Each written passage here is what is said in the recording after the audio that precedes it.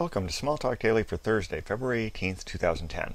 This morning I wanted to go through the other initial resources that come with VisualWorks non-commercial to get you started after you've gotten it installed. I went through this Getting Started workspace that has a whole bunch of links to things like our website. Going over here to Overview, this gives a brief overview of what Smalltalk is, what it's good for, and how it works. Not an overview from a technical syntax standpoint, but just an overview from a higher level standpoint, so you can get an interesting idea of where Smalltalk came from and where it's going. If you go to Features, you'll find things that come with the non-commercial product, where you'll learn that the non-commercial product runs on a bunch of platforms.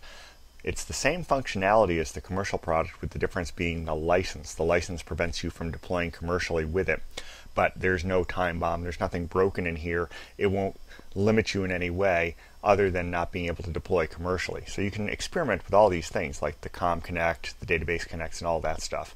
Finally, go over here to Introduction.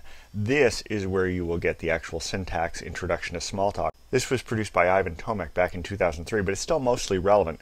Some of the browser examples are a little off, but the text as far as things like the syntax of Smalltalk, none of that stuff has changed. So you can go through here and get a good basic grounding in how Smalltalk works, what the structure of the language is, and learn things from that. I've got another screencast that goes through this workspace in a fair amount of detail, parts 1, 2, and 3 of syntax, so you can watch that and get an idea of what I'm talking about. But go here, if you're not that familiar with Smalltalk, walk through this workspace, get a notion of how things work. So it's kind of a brief overview of what the non-commercial comes with. So that's about it for today. Until next time, have fun with Smalltalk.